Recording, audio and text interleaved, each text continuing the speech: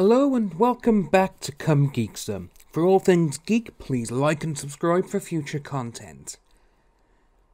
Well, we haven't really covered in the last couple of days about Vic Mignogna and the whole situation with the, I stand with Vic or the, kick Vic attitude that's currently going on.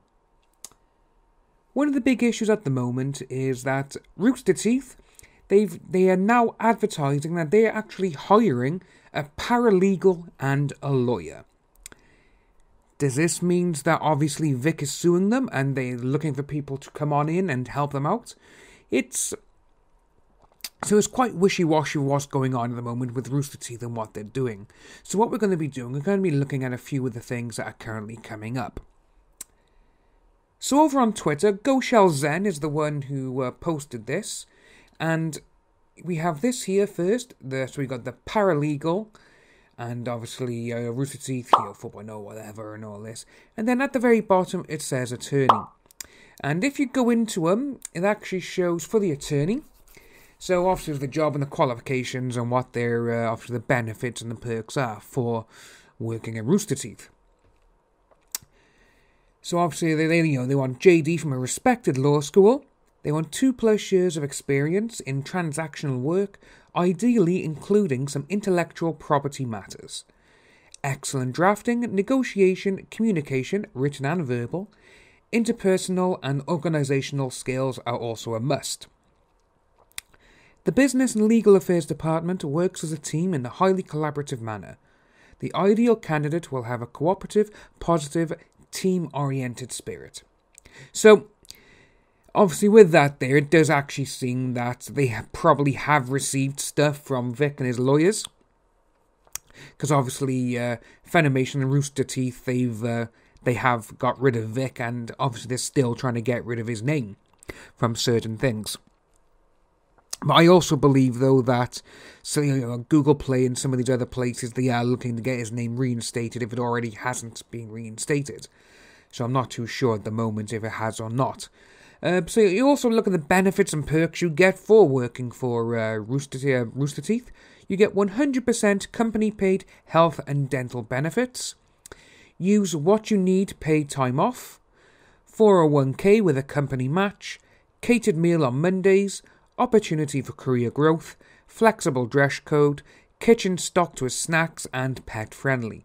Out of all of them, the one I would actually like the most is the pet-friendly and also the 100% company-paid health and dental benefits, which here in the UK you don't really get a lot of that sort of stuff, but some of the new companies are coming in. So, going along, actually, that was obviously for the attorney. We're going to look now at the paralegal part. So the paralegal qualifications: 5+ years of experience with contract drafting, ideally with some work related to intellectual property. Excellent drafting, negotiation, communication, written and verbal, interpersonal and organisational skills are also a must.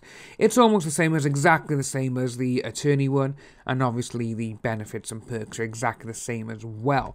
So, with all of this, what I like about it is, obviously, now that they are hiring these people, they must be,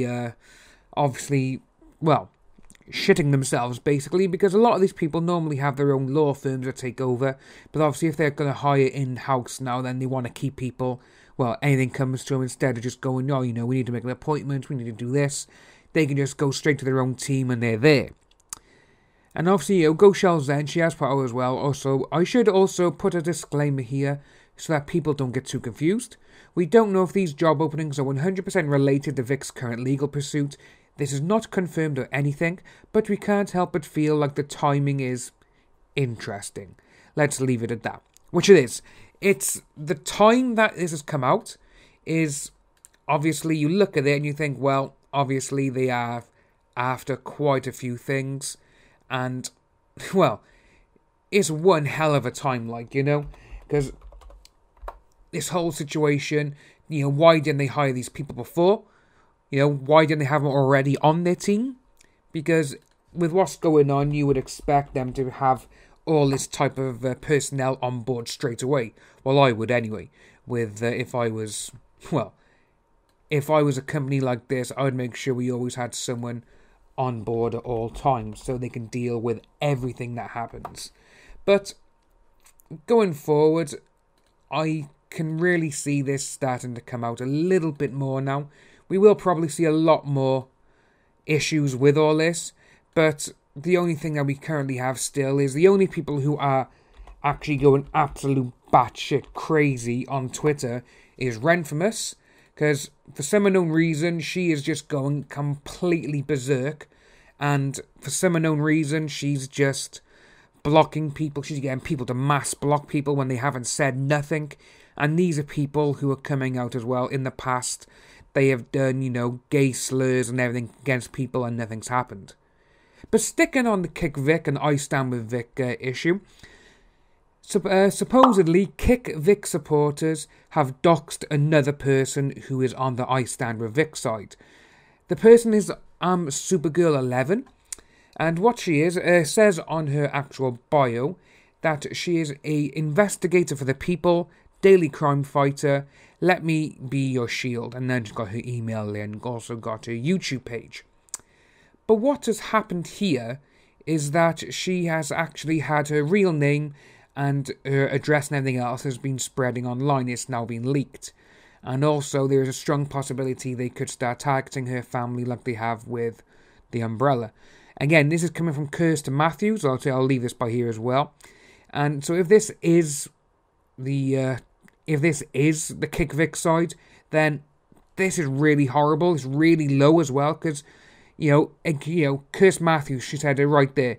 Not mattering. No matter what side you're on, please do not stoop this low. That is absolutely true. Both sides now, I do think both sides are getting desperate, but the Kick Vic side are getting even worse. The Kick Vic side, they're doxing people, they're doing fake swattings, they're doing tons of shit, which is not right. It's absolutely horrible, and, it shouldn't be going on like this. It's wrong. Wherever these people think, that they think it's okay to do all of this, it's not right. And say, Go Shells Then, she also says it quite good as well. Fake swats, cyberbullying, mass reporting, doxing, false allegations. This group of voice actors, cosplayers, and fans appear to be more and more like an organised criminal gang. And this anime conventions approve of these people. That's what makes it so bad. Out of everything, Vic has kept quiet on the whole situation.